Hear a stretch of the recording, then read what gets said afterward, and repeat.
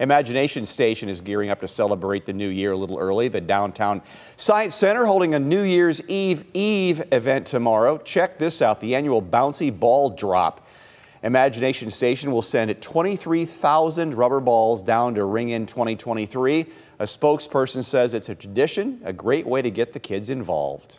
I think it's really all about just getting the community involved and giving them something fun to do. Everybody likes to celebrate the new year, but there aren't a ton of activities for the little kids. So what better way to get them into that celebration, to get them excited, to really show them a good time than to invite them here to the Science Center. It's all happening at 2:23. Get it? 2:23 for 2023? That's tomorrow at Imagination Station.